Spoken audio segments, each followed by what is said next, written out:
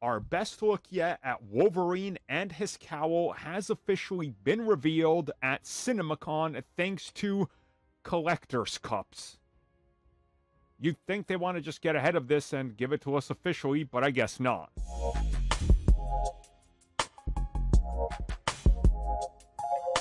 Okay, so let's get right into it. Here is the best look yet at Hugh Jackman's Wolverine outfit.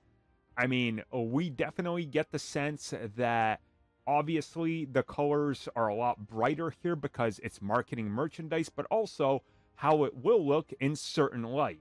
Remember, a lot of these suits have a mesh material that makes it look different in different light, just like Daredevil's suit in the Netflix series, and depending on how you look at it.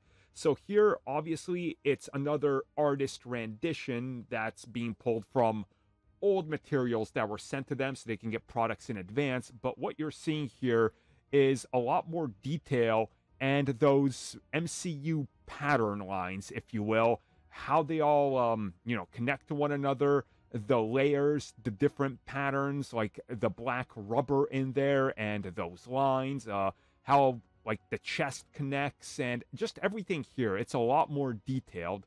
And of course, we got our best look yet at the cowl. Now here, just by looking at it, obviously we can make out a lot more details, especially like the pattern it's got going up front, the darkened out / white eyes that I think look great on this. Obviously got decent amount of like fins on it, and we see how it goes underneath the suit. So there's quite a few things here that are revealed with this. And the interesting part is that it might not be a full-on chin strap that this cowl has. Instead, it might just stop right there, like on the side of his face.